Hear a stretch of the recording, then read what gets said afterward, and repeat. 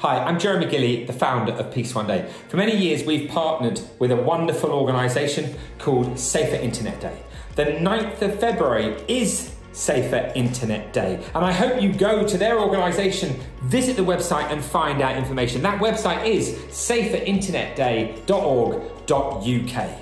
Many of us are stuck at home due to COVID, so the internet can be a place which is full of wonder and creativity, a place where we're inspired, but it can also be a place where young people are extremely vulnerable, and we need to protect them. And that's what Safer Internet Day as an organisation is all about. Please go to saferinternetday.org to find out further information. There's so many resources there. Please use the hashtag on the 9th of February, hashtag Safer Internet Day.